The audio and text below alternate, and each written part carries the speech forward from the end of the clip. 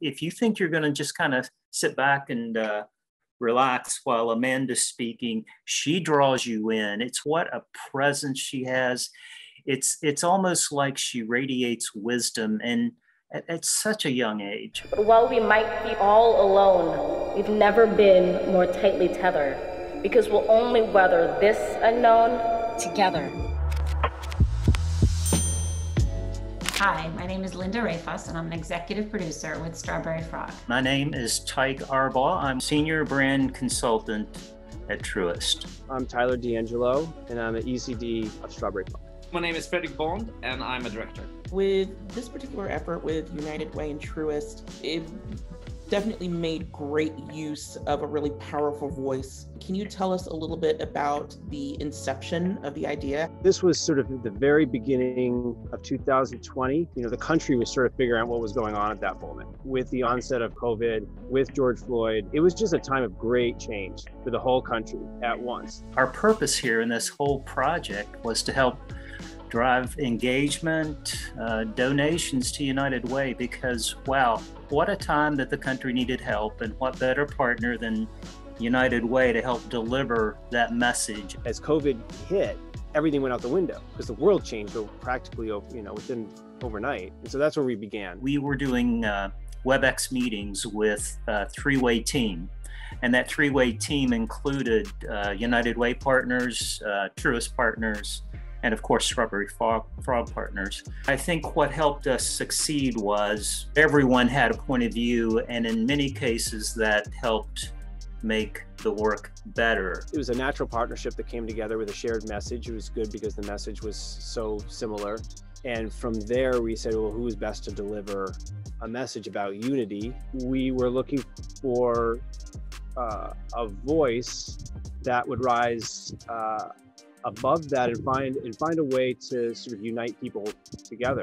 I remember reading the script and thinking, wow, this is encompassing a wide range of personalities and famous people. And it was a kind of still a bit of a work in progress of who we could secure and who was the right fit for this message. Scott and Tyler called me up and said that they had this young poet that they wanted to do something for United Way with. We found Amanda, who obviously is a brilliant writer, of course, and represented the youth. It was a little bit uncertain on how we were going to be approaching it, because we knew we had the poet, but we did not know really how we were going to visualize her poetry. Eventually, we landed on this idea that we hear Amanda's beautiful poem through the speakers of these different environments where people from all walks of lives are meeting her words. Somewhere, another mom pays her bills. Somewhere, another child eats his fill. We were the world's neighbors. Can you tell us a little bit about the pre-production process? We went back and forth via email with Amanda and her agent to secure dates. Amanda with her mother and her twin sister. Amanda felt most comfortable doing it in her house, not leaving her house. And so we worked with her and her sister, who's extremely talented, and we sent them a big kit of lighting package, and we actually just sent a couple iPhones. It was really interesting because they weren't allowed to even open the door at the time. Everything had to be sanitized and put outside the door, and they would open it and then they would take it in. So every piece of equipment had to be delivered in a very unorthodox way. We had an amazing technical team on the other end of the Zoom with us, and we shot in her bedroom with her mother basically as the AD, and her sister was our DP. There's two pieces of this film. There was Amanda Gorman herself, and then there was the film that served as the visual narrative to the poem. We had a little bit of a trial and error, not even so much error, but we had trial to sort of say, how do we hone this skill of producing remotely? So we had a remote production in New Zealand. For me, I get to look through the lens of the camera with this thing called QT. Then with Zoom, what we were able to do is talk to people. It sort of opened up the door to being able to be on the other side of the world and shoot something on the other side of the world and not having to travel there and all this.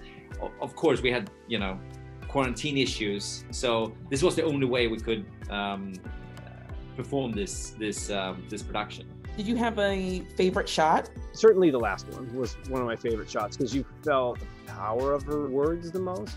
But what I did like is there's a shot of the little girl on a three-wheeler. She's pulling a wagon with a boombox behind her, and Amanda's spoken word is coming out of that boombox. And in the garage of a house that she's pedaling by is a woman who glances back out at her. That moment of exchange is without question my favorite part of it. I think you connect with those characters really well, and the sort of the generational shift between these two individuals, I think, is really beautiful. What has the response been like? Initially, it was tremendous just because it's a great spot and it had a wonderful message. Especially at that time, when it came out, it was a comforting pillow. I think people were just blown away by Amanda.